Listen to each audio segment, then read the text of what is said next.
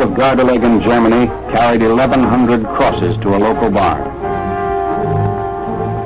The crosses were for 1,100 fresh graves, the victims of Gardelegen. But these 1,100 were a small fraction of the 20 million men, women, and children murdered by the Nazis. 20 million human beings, equal to the population of 22 American states. 20 million corpses, the product of 300 concentration camps all over Germany and in occupied territories.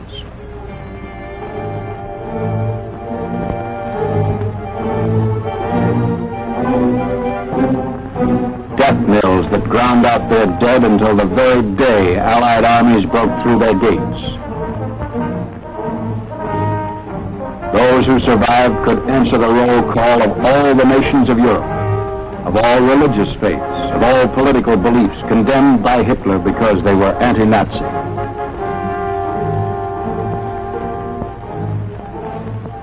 And now they were free.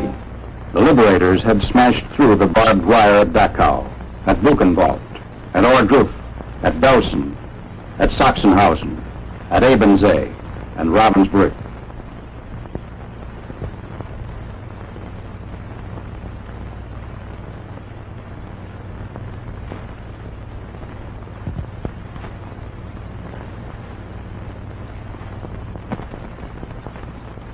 Many were freed only to die.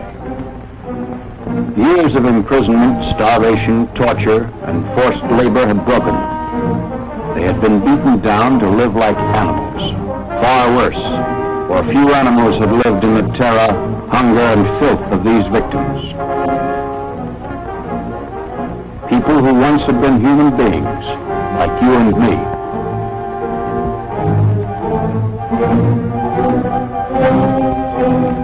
When the Allies came, survivors were taken out of dungeons where rats had been their companions and vermin their bedfellows. Despite the desperate efforts of Allied doctors and medical aides, help came too late for many.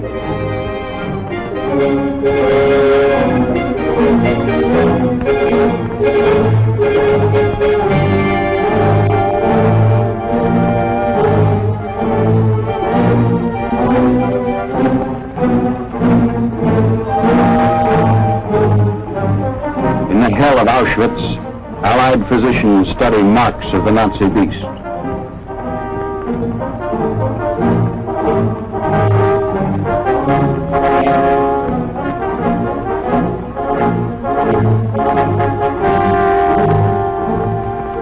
Children and infants died the slow death of deliberate starvation.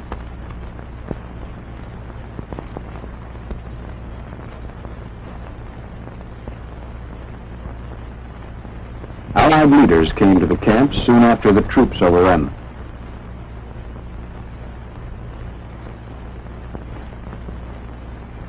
First was General Eisenhower, who visited Ohrdruf. The inmates demonstrate the Bach, a torture instrument with which they were well acquainted. This was just one of many torture devices of Himmler's henchmen. Military leaders were followed by church dignitaries like the Archbishop of Canterbury.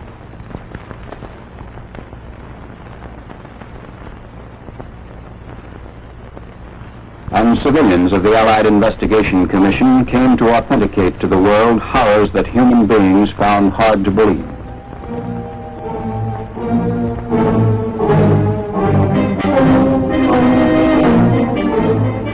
Such as dungeons where this sort of atrocity, 5 with operations in each box, was routine.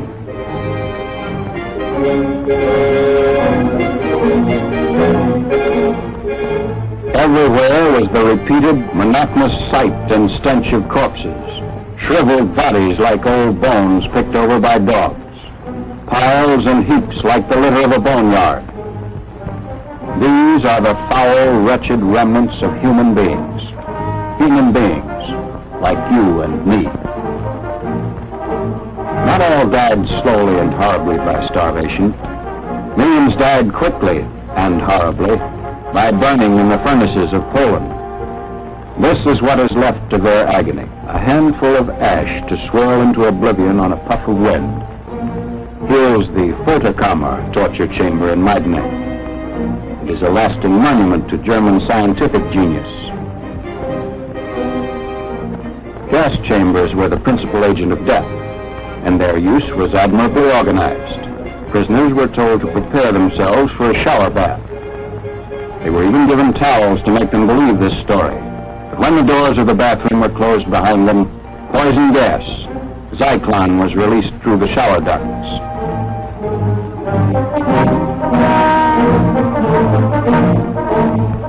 In Dachau, in Auschwitz, in Nordhausen, in Maidanek, the German Murder Trust standardized the procedure of slaughter. The death gas was always the same, Zyklon. Cremation was the chief means of disposal of the great mass of bodies. Auschwitz alone had 4 of them going night and day, like the blast furnaces of Pittsburgh.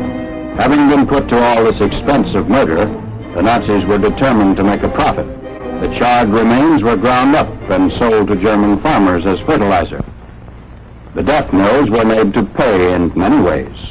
Thousands of garments were stripped from prisoners.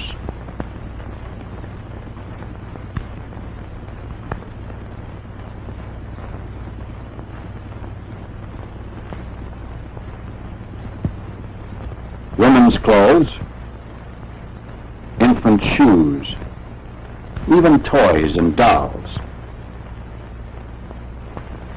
Human hair, women's hair, cut before death dulled its luster. Methodically packed, it was ready for sale to manufacturers.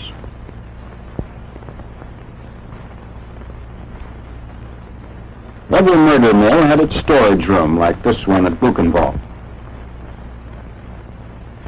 Each contained jewelry, watches, wedding rings, heaps of eyeglasses and gold teeth, torn from the mouth of the dead. These were the instruments used to pull the teeth. In their slaughterhouse, the Nazi butchers wasted as little of the body as possible.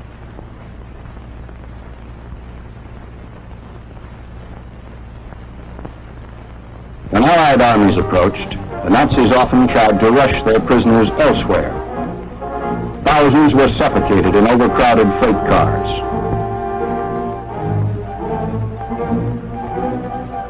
Many of the dead and the dying were flung into the water. If the Allies moved too rapidly, the Nazis attempted to kill their prisoners so that no witnesses of their crimes were left behind. In Maidanek, in Ohrdruf, in many other camps, thousands were murdered just before liberation.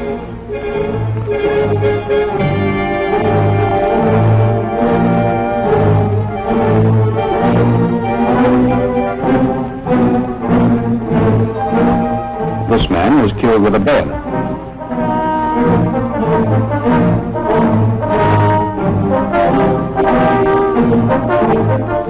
Here's a typical German barn at Gardelegen.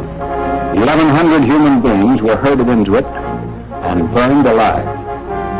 Those who in their anguish broke out were shot as they emerged.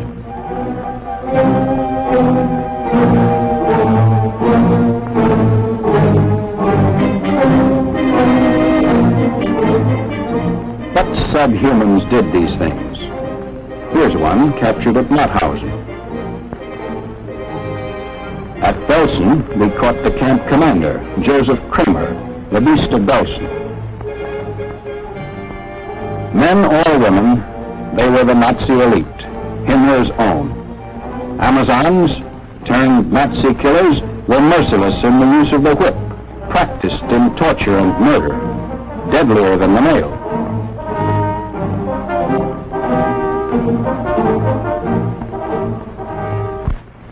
In the interrogation room at Hadamar, a witness testifies.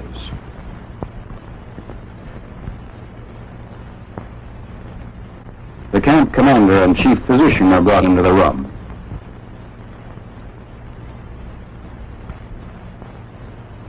They can explain everything. Of course the prisoners were used as guinea pigs. Of course poison was injected into their bloodstream and they died. Herr Doctor seems surprised that anyone should find anything wrong with this. The camp cemetery discloses hundreds of victims of this Nazi research in murder. This was a woman.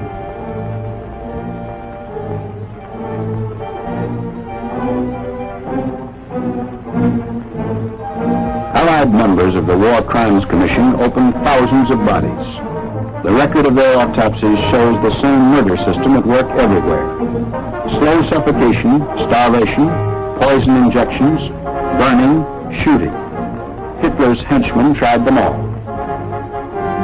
Mauthausen tells the same story. These dead were starved or shot. Often prisoners still alive, or rather not quite dead, were thrown among the corpses.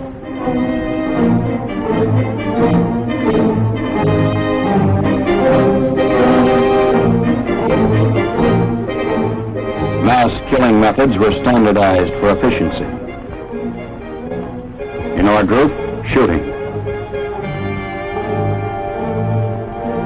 In Maumbach, shooting. In Landsberg, starvation.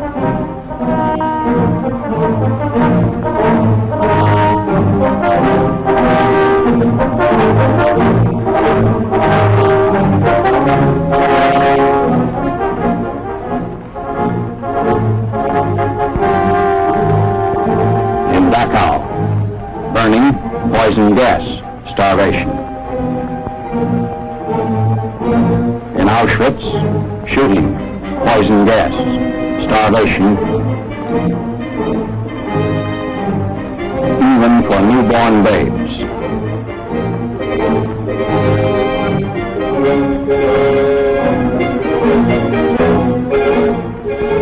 In Ebensee, starvation.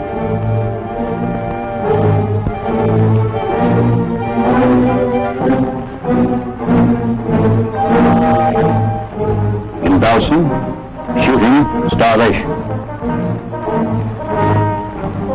In Nordhausen, shooting, poison gas, starvation.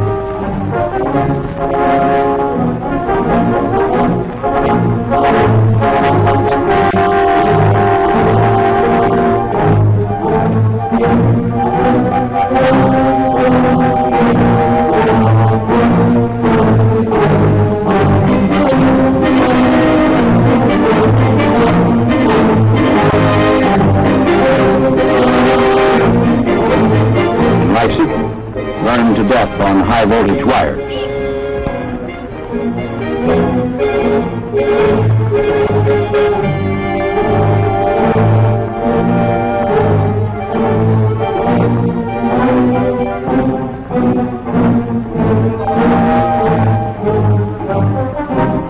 A few thousand of those 20 million victims survived the years of horror.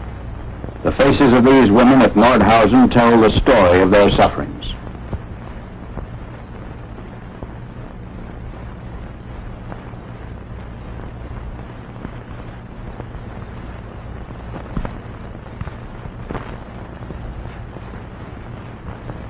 In Rensdorf, 6 women were found alive among thousands of corpses.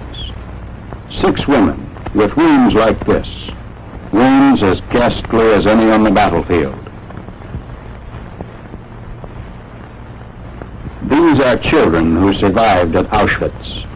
Their parents and relatives had been murdered by poison gas. Most of them have forgotten their names and have nothing left to identify them except the numbers the Nazis tattooed on their arms.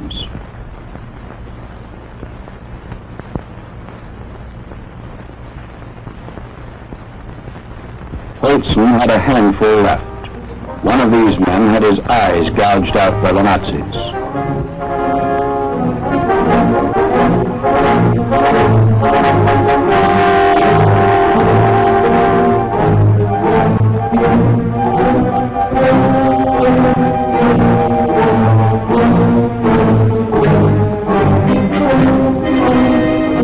Lebensee survivors were walking skeletons. Most of them couldn't even walk or crawl.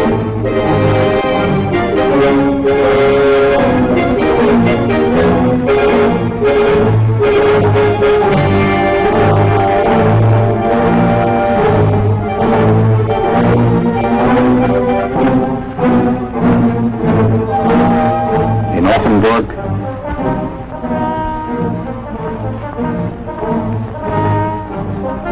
in Fehrbahlen, in Geissen,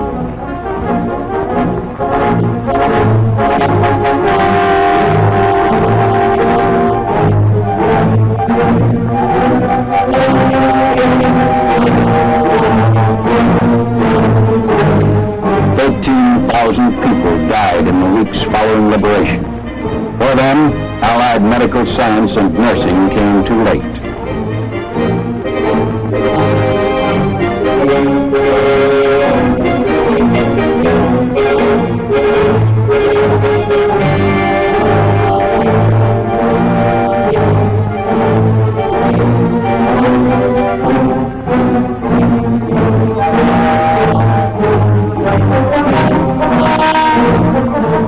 Nazi party leaders and office holders were commanded by Allied military authorities to visit concentration camps in the neighborhood of their cities.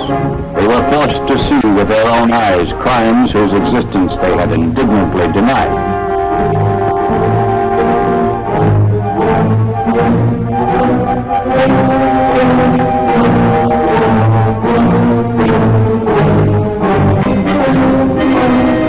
At Weimar, all citizens were ordered to visit the concentration camp. They were called from their homes, assembled in the streets, and marched off.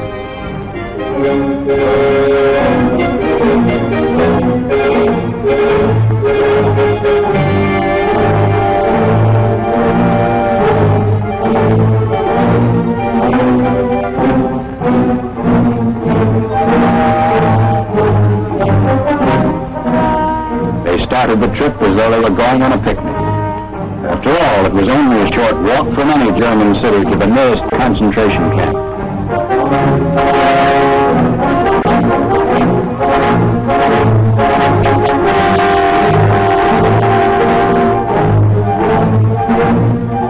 But there was no picnic behind the barbed wire. Death was the only one who had feasted here. Each and every one had been murdered on orders of the Nazi High Command.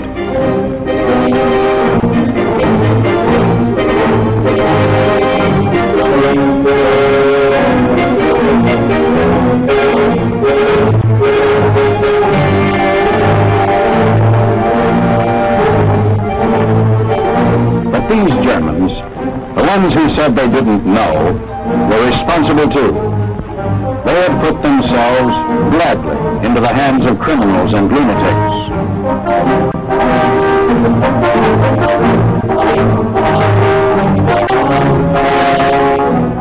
They tell you now they meant no evil, that they knew nothing of what was going on, or could do nothing even if they knew.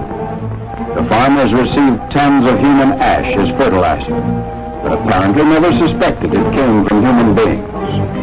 The manufacturers received tons of human hair, but apparently never dreamed it came from the heads of murdered women. No nightmares ever haunted those who lived near concentration camps. The cries and moans of the tortured were no doubt believed to be the wailing of the wind.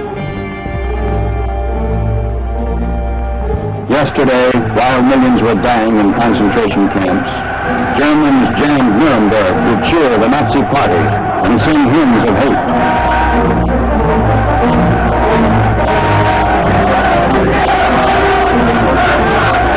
Today, these Germans who cheered the destruction of humanity in their own land, who cheered the attack on helpless neighbors, who cheered the enslavement of Europe, plead for your sympathy. They are the same Germans who once Heil Hitler.